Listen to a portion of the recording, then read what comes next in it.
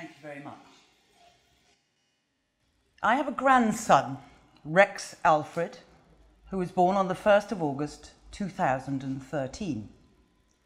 He is the only son of my only son, Evan, and his wife, Min. I hope to God that neither he nor my son or daughter-in-law will ever have to fight for our freedom in the way that millions did between 1914 and 1918.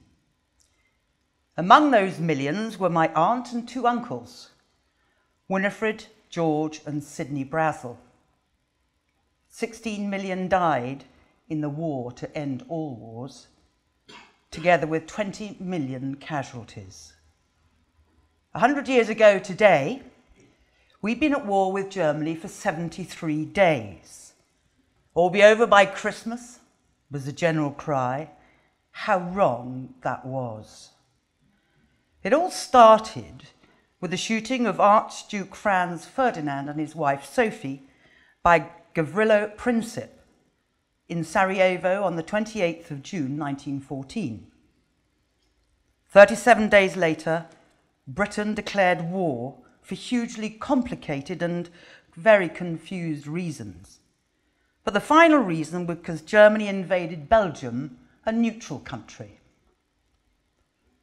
George Herbert Brazel, my grandfather, was 49 years of age at the outbreak of war, and his wife, Annie, 39.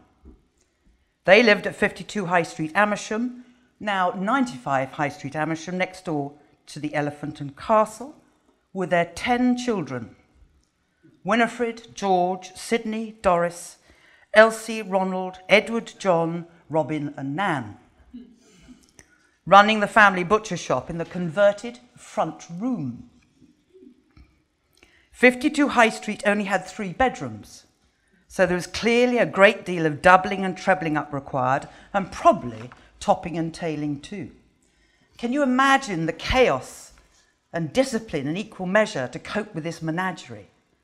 But cope they obviously did for many years, as well, of course, as operating the butchery business.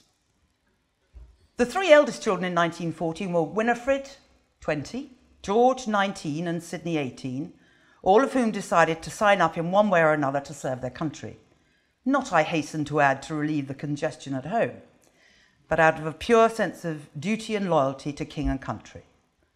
Incidentally, the youngest of the 10 children was my mother, Nan Brazel, who was 1 year old in 1914. Next door to the Brazels' butchers were the Bizzle family, who ran a general grocer's store, now the premises of the grocer coffee shop. They had 5 children, 2 of whom, Bertram and Roland, also served in the Great War. They were great friends of George and Annie Brazel, and their respective children played happily together in Pondwicks, beyond the River Misbourne, which ran behind their homes in the High Street. Did they join in, I wonder, with the terrible tricks that the Brazel boys played on their mother Annie while sitting on the outside toilet, perched over the River Misbourne? Stones were launched to great effect in just the right spot, causing an uplift of water into the nether regions of my grandmother Annie. Bertram Bizzle wrote a poem following his last leave home on a postcard with royal portraits at its head and the words, "To my truest of pals, my mother.